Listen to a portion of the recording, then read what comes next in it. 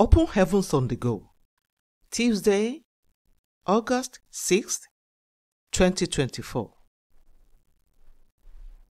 Topic: Be a blessing. Memory verse: Proverbs 11:25. The liberal soul shall be made fat, and he that watereth shall be watered also himself. Bible reading: Deuteronomy 15:7-11. If there be among you a poor man of one of thy brethren within any of thy gates in the land which the Lord thy God giveth thee, thou shalt not harden thy heart, nor shut thine hand from thy poor brother. But thou shalt open thy hand wide unto him, and shalt surely lend him sufficient for his need in that which he wanteth. Beware that there be not a thought in thy wicked heart, saying, The 7th year, the year of release, is at hand.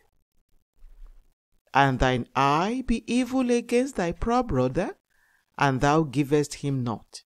And he cry unto the Lord against thee, and it be seen unto thee.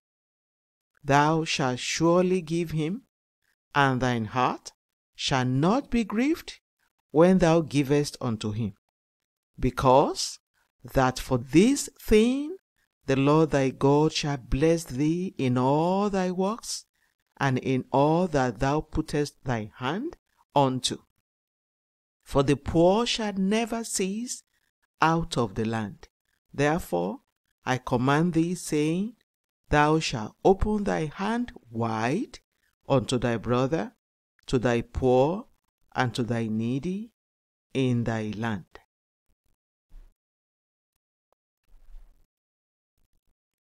The message: to live a blessed and fulfilled life, you must be a blessing to others.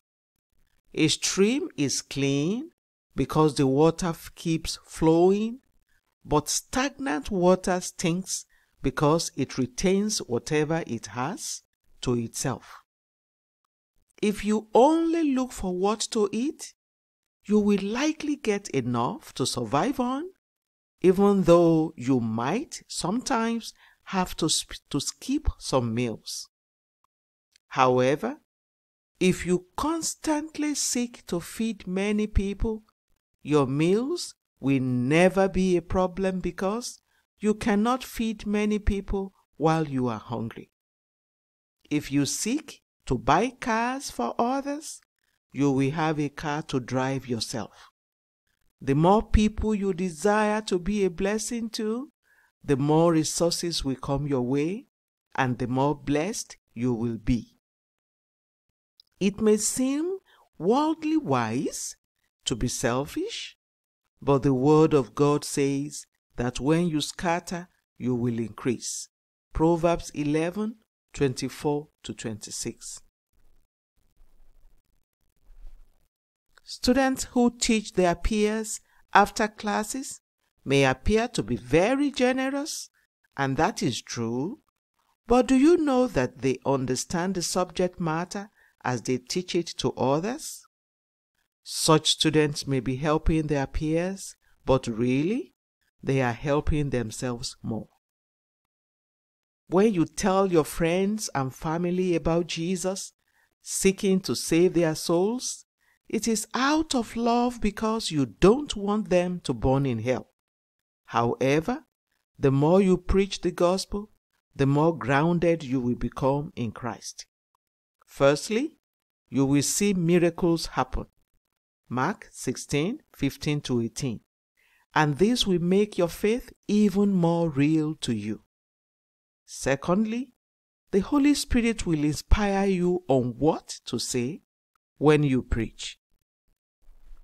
Believe me, some of the things I say on the altar are new to me. These revelations, because they came through me, have a better rooting in me than in anyone else.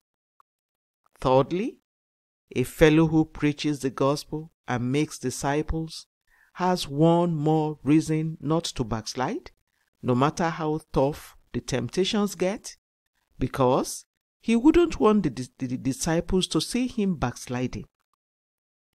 Being the general overseer of the RCCG is a sacrificial role that God gave to me, but it has also helped me stand stronger in the faith. Since the early days, I have become my own watchdog, not to backslide. If people often call you to pray for them, you cannot be prayerless, because you will have to pray for them. Beloved, you will be blessed much more if you choose to be a blessing to others. Action point.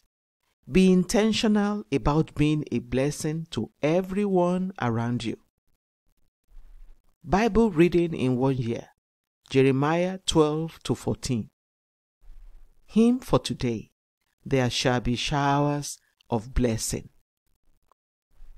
The Open Heavens is written by Pastor E.A. Adeboye, the General Overseer of the Redeemed Christian Church of God. God bless you.